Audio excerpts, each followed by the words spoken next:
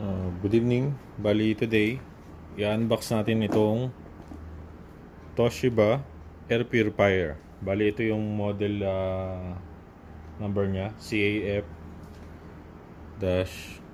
Y36PH close parenthesis W. So yan, ito yung itsura niya. So tower type siya. Yan. So, ito yung mga features niya. Yan. UV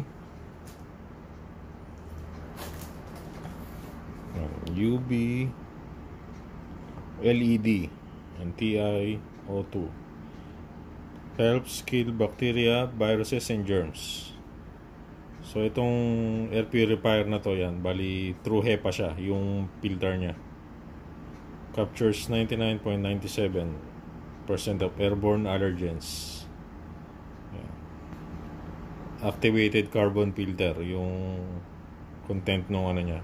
So yun, bali nag-helps reduce common household odors.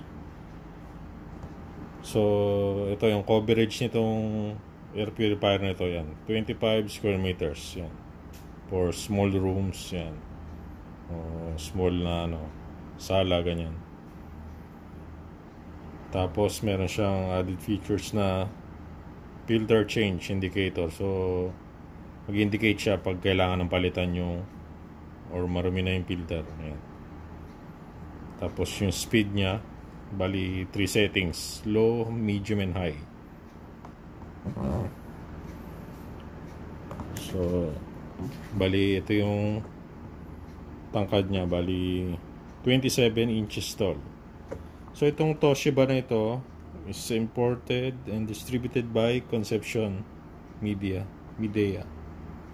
So Conception, yung mga nasa aircon, like yung carrier, yan. Pundura, yan, carrier.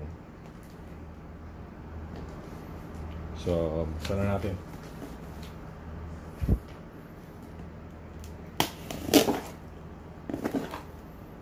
Nga pala, kung magtataka kayo ba't parang maputi-puti yung box, sinanitize natin ito ng alcohol. So yun, kaya namuti siya. So brand new po ito. Ang price nga pala nito nagre-range ng 6,000 plus. So meron yan sa mall o sa mga Shopee, Lazada.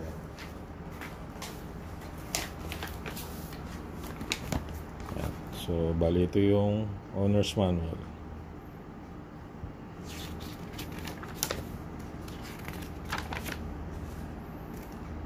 So, yan. Bali yung filter niya nasa likod. Yung mga buttons niya nasa ibabaw. Yan.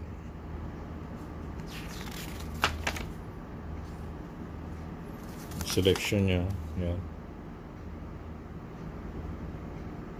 Speed, yung UV light, yan.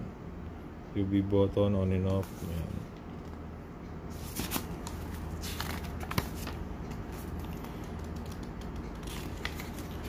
Bali ang air purifier medyo essential na rin sa ngayon to kasi lalo na ngayon may COVID. So lalo na yung sa mga confined space, yung nasa mga kulog na lugar tulad ng sa bahay. Siyempre pag bukas yung aircon nyo, bali yung hangin bali paikot-ikot lang sa loob ng bahay. So yun ang purpose ng air purifier, para malinis nyo yung hangin na nasa loob ng bahay nyo. So yung mga airborne na yan, makukuha ng HEPA filter yan. So, malilesen natin yung chances na magkaroon tayo ng mga sakit at yung wag naman sana, yung COVID.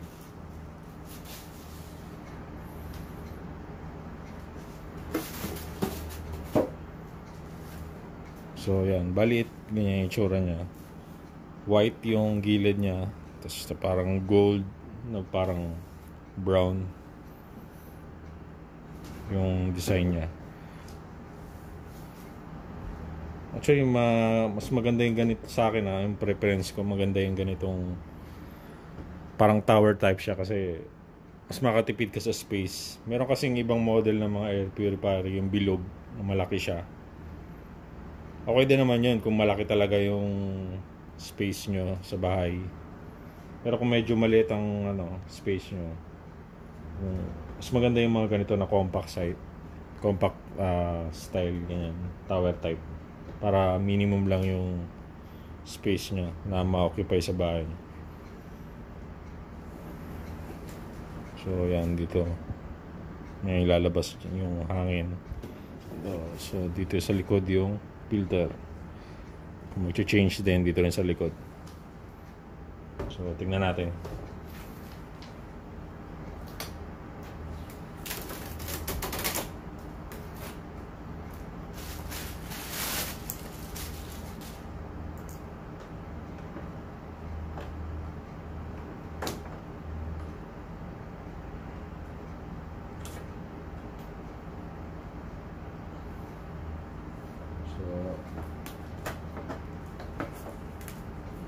Itong replacement na bali syempre may kasama ng filter itong natin.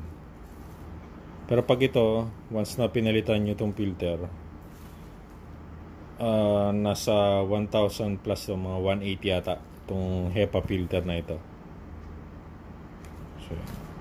So syempre kailangan tanggalin yung plastic para makalusot yung hangin. So yan yung loob niya.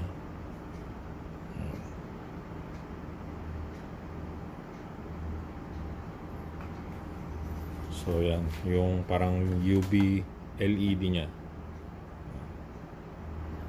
So pag nagbukas yan, siguro makikita natin yun, or nasa loob lang siguro. So parang ito siguro yung sensor niya para mag-on yung UV light na papatay dun sa mga virus or dun sa mga nakot na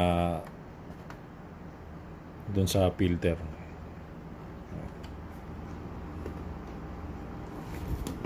So yan yung harap.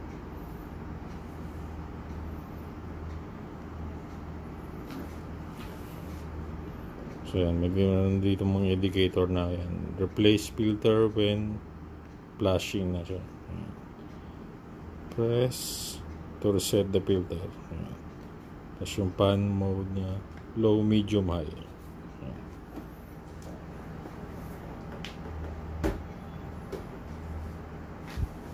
So, try natin. So, bali ito na yung filter natin. Ayan. So, yung parang outer niya na layer, yun yung parang mag-filter ng mga dust, yan, yung mga hair, o yung mga balahibo ng pusa, ng aso, ganyan, kung meron man kayo. Ayan. Tapos yung makakalusot doon, yung yung mga small particles na talaga, yung nasa level na ng mga virus, ganyan doon na yun masasala dito sa loob ng filter na, yung HEPA filter na tinatawag yan. So I think this one washable siguro to. Pag medyo dumumi na, pwede nyong hugasan lang. Yan. Pwede ko rin masuggest pag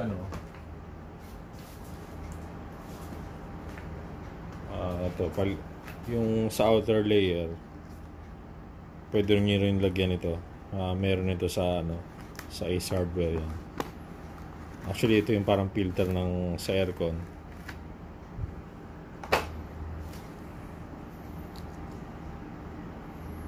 Pwede nyo rin ilagay ito din sa unahan para at least may added layer pa sa pag-filter ng mga dust, ng mga dumi yan. Pwede nyo lagayan yan. Kung gusto nyo lang naman. Kasi medyo mahal din kasi itong filter na to Tulad nga nung nabanggit ko kanina, itong filter na to nasa 1,000, mga 1,800 So pag ni-replace to, medyo mahal din. So para medyo tumagal-tagal ng konti yung buhay ng filter nyo, yan. Ito nasa 300 lang naman to. So why not, diba? Depende sa inyo. So yun, bali ito, lagay lang sa likod. Meron naman siya yung parang ito, para bubunutin mo siya. Short mo lang sa likod.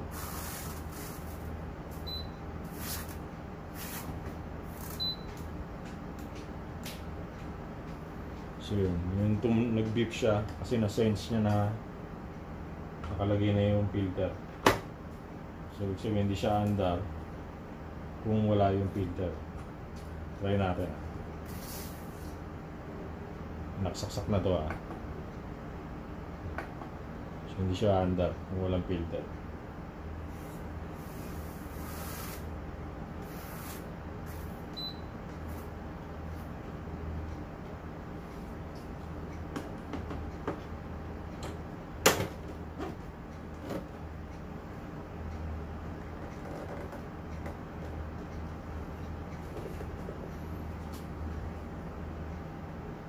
Ayan. So, yan, ito na yung level low. So, yan. Lapit natin sa ano para marinig natin. Ayan, may hangin siya.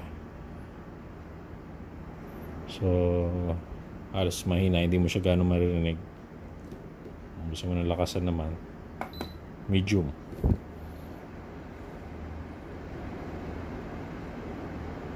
Ayan. Ayan yung medium. Yung high.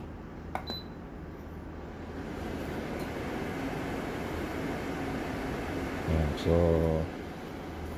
kung medyo naiingayan kayo, I think siguro medium will do. Ayan.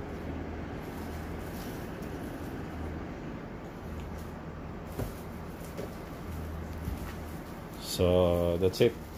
Thank you sa pag-view.